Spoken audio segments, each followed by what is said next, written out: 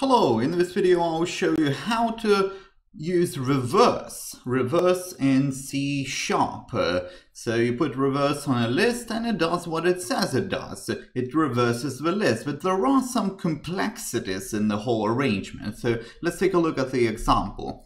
Now we have a variable lst, it's a list of integers, okay? Simple list of integers, nothing too fancy.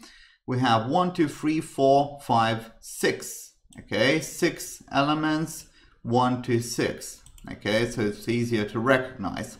And this is reverse. Okay, you use the reverse method to reverse. Now, if I were to just quickly remove all that for a second and run it, you would see that it does indeed reverse. It becomes 6 to 1. Okay, let's see the list. 6 to 1. Okay, very simple, right? That's not what we really want to look at. I'm going to return everything back to the original form. Okay, it reverses a list like that.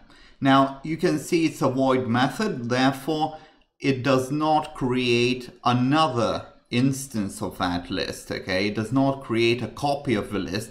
It simply deals with the original.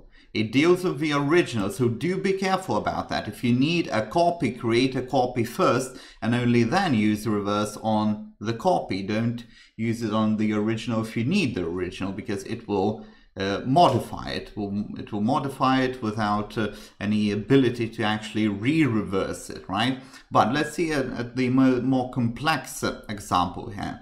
So we have index and count, and this allows you to reverse certain numbers or certain elements in the list from that particular index to whatever index you want, or however elements you want from that index. So in this case we have 2, okay, 2. So it will start reversing from 3, but it will limit at 2 elements. So what it will do, it will reverse 3 and 4 in this case, okay, 3 and 4. So it starts from 3 and ends with 4 because it uses 2 elements, and it starts on the third element. On the third element and takes 2 elements including the first one, right? The first one. Now we can actually run it just to make sure we know what it does exactly. We have right here we have 4 and 3. We used to have 3, 4, as you can see here, 3, 4, but now we have 4 and 3 reversed. Okay, and if you want to do that for the whole thing, okay, so from specific index to the end, all of the elements from that specific index, you do this.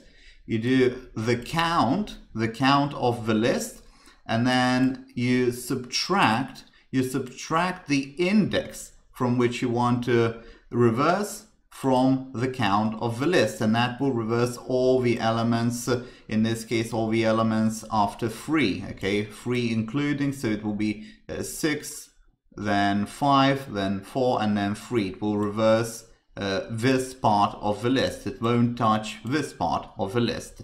So this is how the reverse works. I hope you enjoyed it.